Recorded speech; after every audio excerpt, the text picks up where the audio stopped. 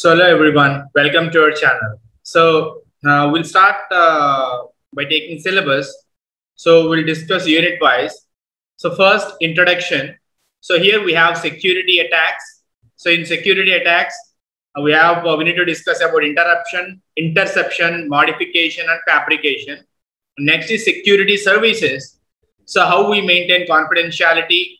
So what is the main use of authentication? What is integrity? What is non-repetition? What is access control and availability? And mechanisms. So what are the security mechanisms we follow? And a model for internet network security, internet standards and RFCs, buffer overflow and format string vulnerabilities, TCP session hijacking. So how TCP session is hijacked? So what are ARP attacks? So what is route table modification? So how a route table is modified?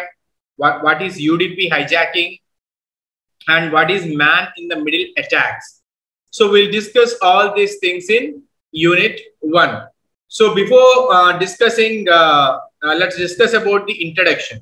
Okay. So what is network security? So we already discussed about introduction in the previous video.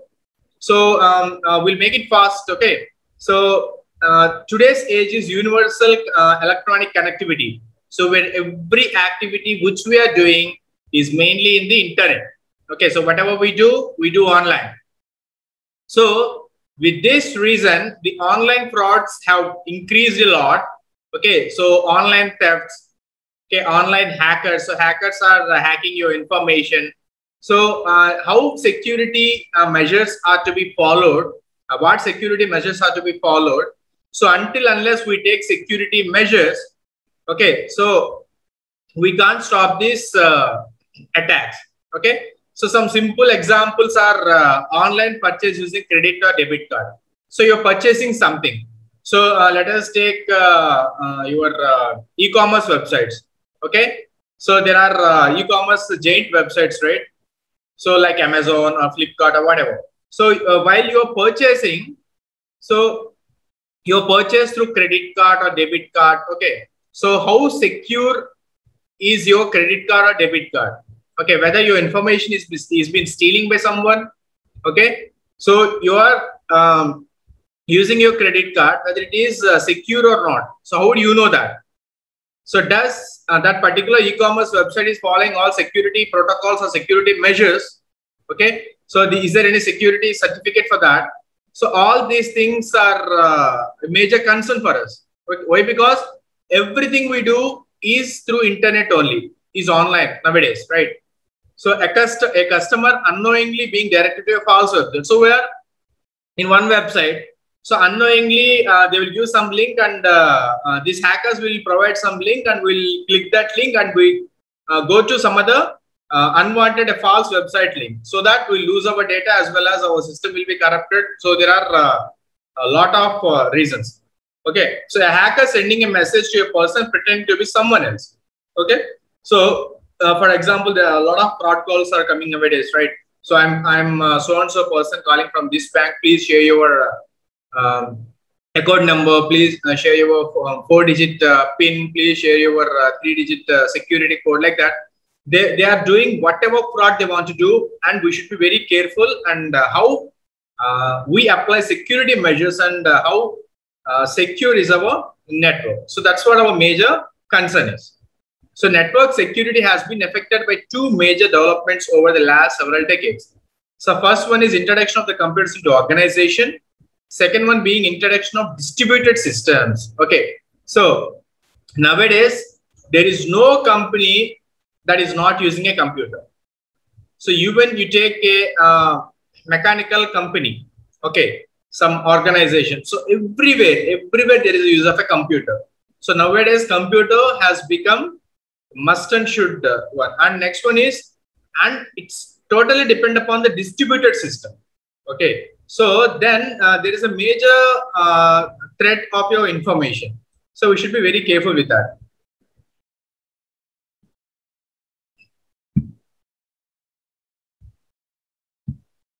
So that these two developments lead to computer security and network security. Okay. So this computer security, network security plays a major role nowadays. Why? Because there is no security. How can we trust a particular website while we are surfing it, and how to use our credit card or debit card information unknowingly without knowing that particular website is secure? Okay, so whether they are following SSL, secure socket layer, so all these things should be keep in mind. Why we need network information security? Okay, don't get confused. Your subject may be called as a network security or information security or cryptography or network security, whatever, but syllabus is same. Why we need information security? So why are we striving our information to be secure? So what's the reason for that? So the major concern is threat. So what is a threat basically? So threat is an object or a person or other entity that represents a constant danger to an asset. Okay.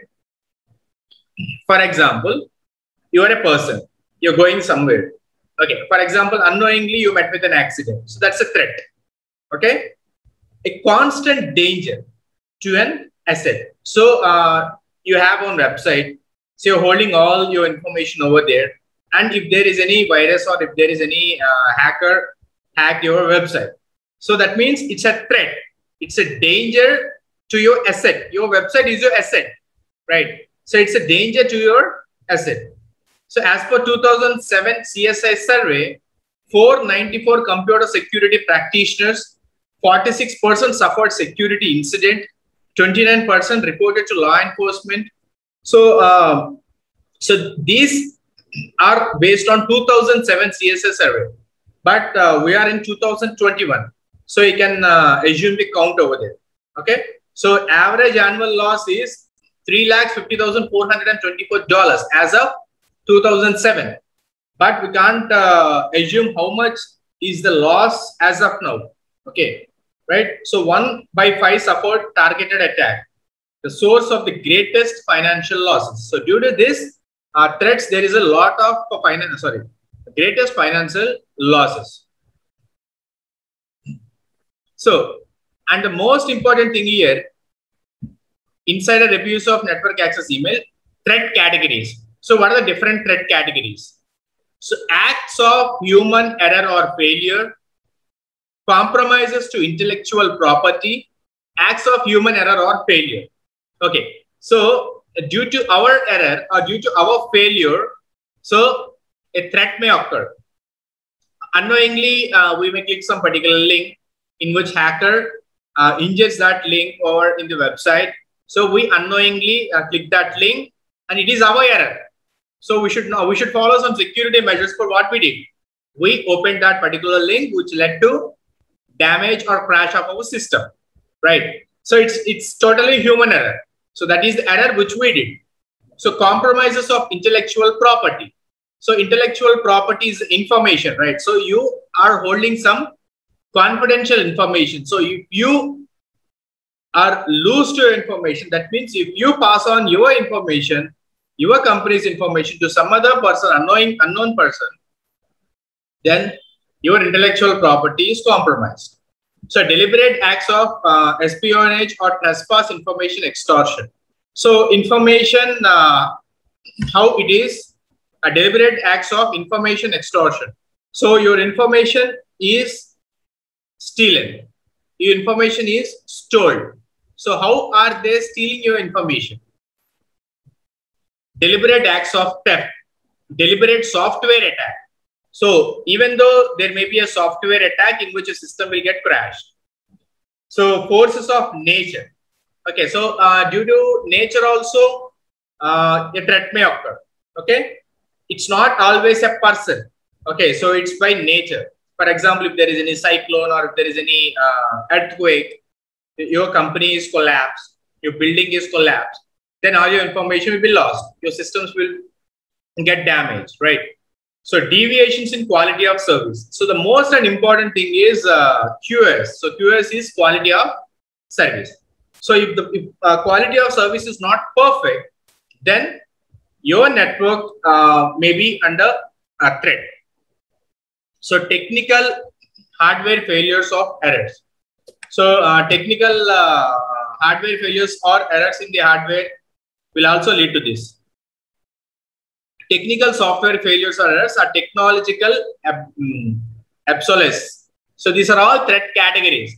So these threat, based on these threat categories, any type of threat may occur. Okay. Now we'll see some definitions of network security. Okay.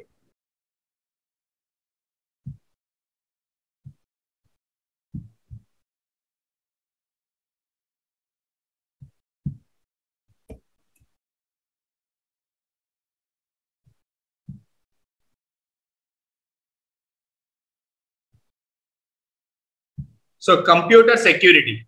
The first definition is computer security. Generic name for the collection of tools designed to protect data and thwart hackers. So computer security is have a collection of tools designed to protect your data and to thwart hackers. So to stop hackers, we rely upon computer security, as well as we have some collection of tools designed to protect our data. Okay, so network security, measures to protect data during the transmission. Okay, so computer security, what does computer security is? It has some collection of tools which are mainly designed to protect your data, right? And to stop the hackers to steal your data. So what about network security? During online transmission, that means your data is transmitted through online. At that particular juncture, what are the measures you are taking to protect your data? So that is what network security is all about. So internet security, measures to protect data during their transmission over a collection of interconnected network. Okay, so your data is transmitted throughout the interconnected network. So that is what we call it as a network, right? Okay, so we have some group of hosts, and we are sending our data, and how we are protecting our data through the interconnected network. So which is called as internet security. So our main focus is on internet security. Why? Because every time we are relying upon internet, right? So whatever we are going to do, we are relying upon internet. So our focus is on internet security, which consists of measures to deter, prevent, detect, and correct security violations that involves the transmission and storage of information. Okay. So if you see the diagram here, this is intruder knowledge. So low to high. So who is an intruder? So intruder is a person who is not authentic. So for example, you're working in particular company. Okay. So you are maintaining one website, and you have all the data over there in that website. And for example, there are 10 employees. So your 10 employees are authenticated to open a website, or you open the company, right? So whereas the 11th person, who is not an employee of your company, is nothing but an intruder. Okay. For example, we are staying in one house. Okay. So for example, if there are 4 persons in a house, okay, a father, mother, 2 kids. So if a person who is not belonging to that house, who is an outsider, okay, so we will not allow that person inside our house. Why? Because he's an intruder. Why are we not allowing him into our house, him or her?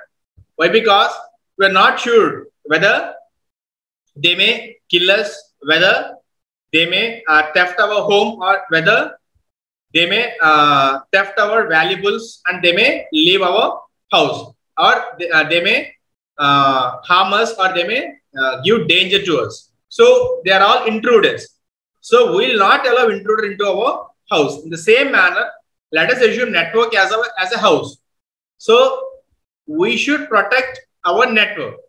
So then the intruder who is always willing to hack the network. Okay, so what is intruder knowledge? So this is attack sophistication. So everything is high to low. Okay, so see the intruder knowledge. Okay, so here we have a lot of things: internet social engineering attacks, sniffers, packet spoofing, hijacking sessions, automated probes or scans, GUI intruder tools, automated widespread attacks, widespread DOS attacks. So DOS is nothing but denial of service.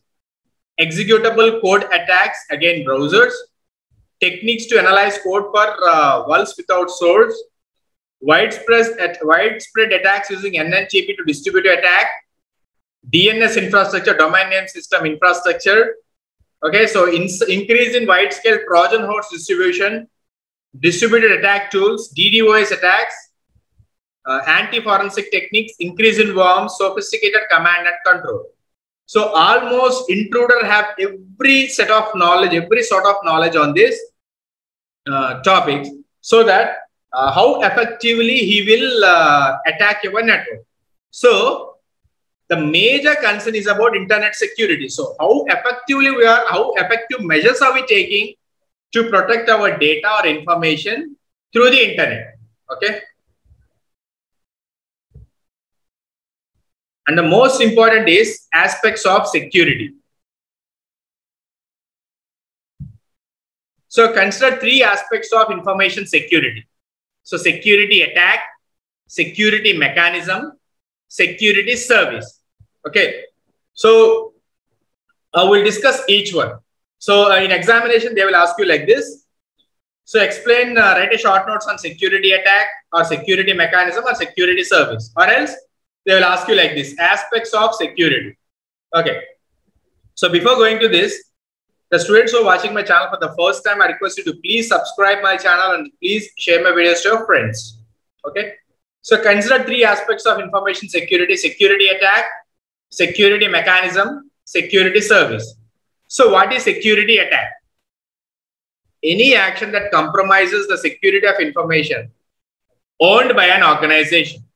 So any action that compromises the security. Okay. For example, an ATM theft has been happened. So we'll have money in ATM, right? So how an ATM theft has been happened? So even though we have a security person who is sitting outside of the ATM center, so thieves may harm him or thieves may kill him, and they get into that ATM and they can loot the money. So here what happened? The security is compromised. Even though there is security attack has been happened. So any action that compromises the security of information owned by an organization. So information security is about how to prevent attacks or failing that to detect attacks on information-based system. So what is the major concern about information security here? Is about how to prevent attacks. So we know that an attack has been happened. So how to prevent that attack? If we failing that, at least we should detect that attack. Okay. So often threat and attack used to mean same thing. So we can call it as a threat or we can call it as an attack. So it's the same thing. So have a wide range of attacks. Okay. So there are two major things we need to discuss here. So what are the different types of attack? Okay, so they may ask you an examination. So there are total two types of threats or two types of attacks: passive attack, active attack, or passive threat, active threat. So what is passive threat? So what is active? So for example, this student is active in the class. We say that. That means he will listen to the faculty. He will answer the questions whenever faculty asks questions. If I say that that student is passive, that means he is not putting his mind into the class. He is thinking some other things. Even though faculty asks a question, he will not answer that. So that is nothing but passive. So active threats. So active threats are denial of service. Okay. So if we depend upon any service, that service will not work. Denial of service, modification of message contents.